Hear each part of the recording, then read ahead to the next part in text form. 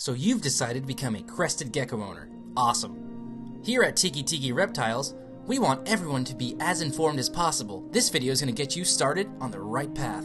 This species of gecko is very hardy and can be housed in a number of cages. A regular glass aquarium works just fine. Be sure to know the age of your Crested Gecko to determine the cage size.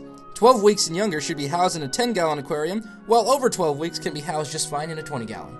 No need to worry about basking spots. They're just fine in room temperature. Unlike those picky chameleons, Crested Geckos are one of the easiest animals to feed. They thrive and love a diet called Crested Gecko diet. It has all the goodies your mother promoted when we were all Flintstones kids. Unfortunately, since you got a new Crested Gecko, they're going to be stressed from the transition of environments. Crested Geckos need time to adjust. It is best to leave them alone for about 2 weeks. Make sure they are eating, drinking, and any other weird things Crested Geckos do. Tiki Reptiles wants to let you know that Crested Geckos are beautifully simple animals to take care of, and with the right knowledge and motivation, they can be so much more. We wish you the best with your brand new Crested Gecko. Be proactive and make us proud.